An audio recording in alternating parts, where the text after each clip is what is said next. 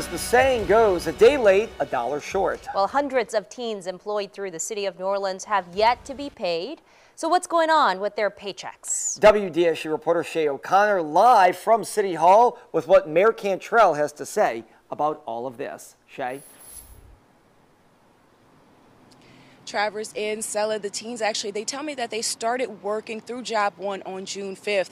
Now about 10 days after they were supposed to receive their first paycheck, and many of these teenagers, they tell me that they're just frustrated, and so are their parents. You sign up and this is what you get. You work in this hot heat and you're not paid. Then when you ask about payment, oh, I don't know when you're gonna get paid. That is, to me, pushing the children to the streets. This parent, who does not want to be identified, says her 16-year-old is deeply disheartened after not receiving pay for working 25 hours or more a week over the course of the past month through the city's JOB1 program. It's just a bad situation overall. According to this letter sent to parents, teens were not paid due to unforeseen circumstances. Mayor LaToya Cantrell apologizing during her weekly meeting when asked. There was a glitch in our ADP system relative to them getting paid on their first check. The glitch has been dealt with. JOB1 officials tell WDSU the kids should be paid by July 17th. There isn't a glitch in the health department system. There isn't a glitch in NORD system.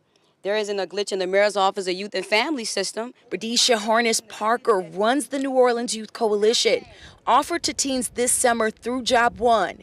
Through her program, teens learn how to build a community garden. What's grown here will be sold to community members and encouraging entrepreneurship. She says since the teens did not receive their first check, many have not returned.